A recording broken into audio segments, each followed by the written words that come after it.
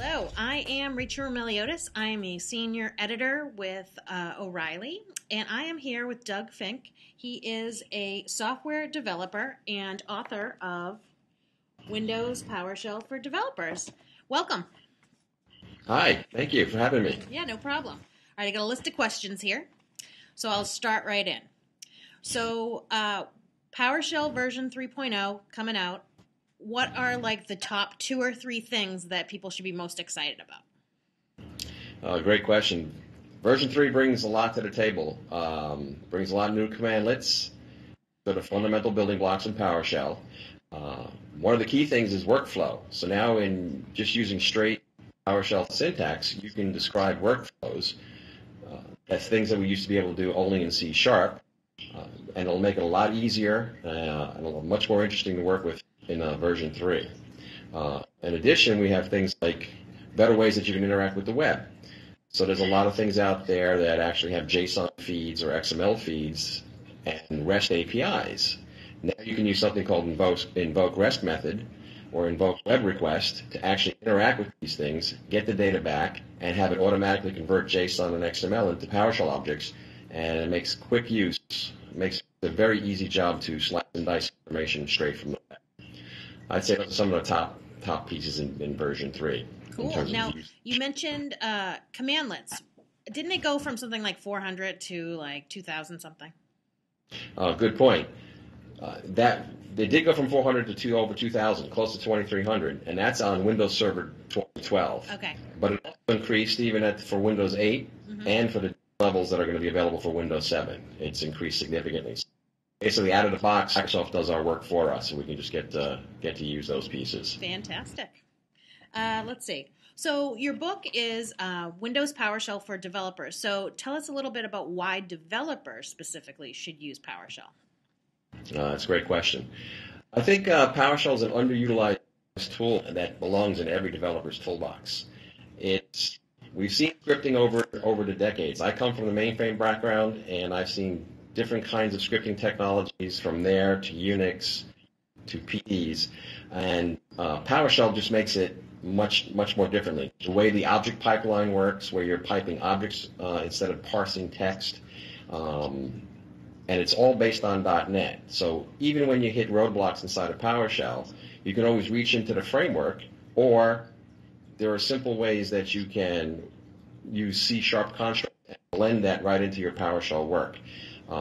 Basic workflows that we have today, in terms of how you work on a machine, you can automate so many aspects of the Windows way that you can just save time, you can make things repeatable, and you can get your job done much more quickly without having to memorize or do all types of clicking and typing. You can write these little commandlets, little functions, just to automate your day at a much faster pace.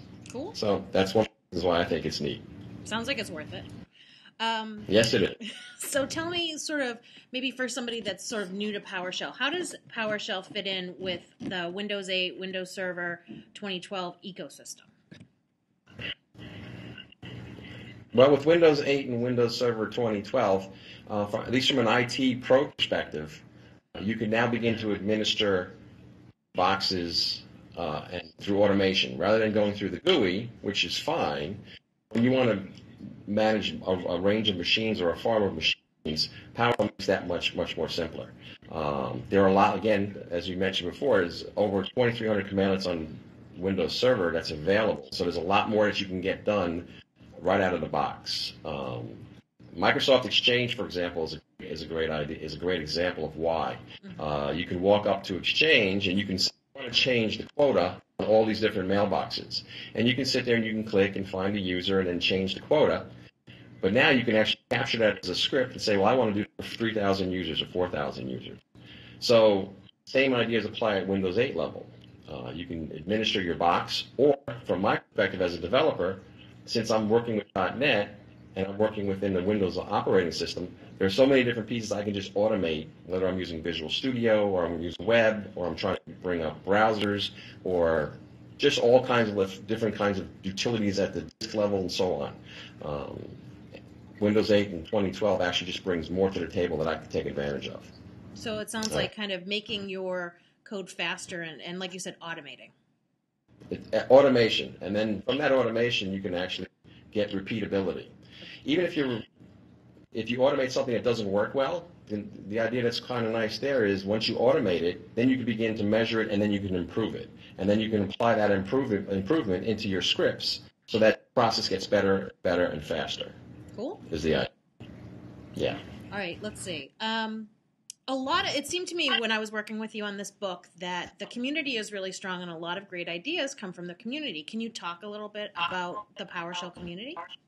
Sure. I think that's one of the key aspects to what PowerShell brings to the table. We've seen that the community's been important in things like Perl and Ruby and the Python world, and the same idea is being applied to where PowerShell comes into play. There's many of us blog. There's over 50 or 60 PowerShell MVPs, Microsoft Valued Professionals, across the globe. We come up and we provide information through our blogs and through speaking at conferences about PowerShell. We're typically always available to answer questions to get over the rough spots of PowerShell or for people ramping up and trying to learn. Recently, within the last week, PowerShell.org came online. I'll be moderating a forum there on PowerShell for developers, so it's a place that you can come and ask questions. There's 6 other forums that are going to be available up there for IIS, for advanced scripting, for WMI, just to name a couple. It's a very active community. People are very excited and passionate about PowerShell. And there's guys like the Hey Scripting blog out of Microsoft, run by Ed Wilson. He puts out information on a weekly, daily basis from guest bloggers, as well as from what he knows about PowerShell. He's an expert at it. He's got a couple of books out. So we're very active in the community. It's really the only way that PowerShell will succeed over time, is through this kind of an operation. That's great. I didn't know about the site. That's wonderful. Yeah. So what do you think the future of PowerShell is in general? Good question. Well, we're just seeing version 3 now. We saw version 2 back in 2009. I think version 3 is really going to change the shape of what we do with Windows. I think a lot more people are going to come to the table. Once people start understanding the power of this kind of automation, and that this automation is definitely innovative compared to what we've seen over the years, we're going to see things like DevOps, I think, take a bigger and broader approach where developers and operations come together and are able to provide more robust solutions to getting applications built and deployed in a faster way. We're going to see a reduction in costs and capture a lot of ideas that we used to capture in Excel, step-by-step processes. We can now capture them in scripts and actually execute them, get the job done, which is a lot easier than having some person be around who has to read the list and figure out what they did first, what they did next. As far as where this thing can go, the sky's the limit. We'll see what Microsoft has to provide. I know for that, coming out of Microsoft, they really can't ship any new product for the server without it having a PowerShell interface. So PowerShell is coming to everybody in the short term. Great, sounds good. So final question for you. Can you tell us maybe your top 1 or 2 tricks in PowerShell that are your favorites? Top tricks, that's a good one. I do a lot of speaking on PowerShell, and one of the ones that I like to do is in version 2 of PowerShell, in 3 lines of code, I can actually walk up to an RSS XML feed off of a blog, and in 3 lines of code, I can actually pull down the titles and the dates these things were published. I use that a lot in what I do because I follow several hundred feeds out there. So I sometimes want to get a snapshot. I use 3 lines of PowerShell, and I can point that at a range of different target sites. What's nice is when you move into PowerShell version 3, I can take those 3 lines and I can get it down to a single line of code. It's that kind of power that lets you begin to think about the real problems you want to try to solve. That's probably one of the top tricks I like, how I can slice and dice information off the web. Well, that's wonderful. Thank you so much for taking the time to talk with me. It's been very interesting. And good luck with the book. I know it's going to do really well. Thank you very much. Thank you.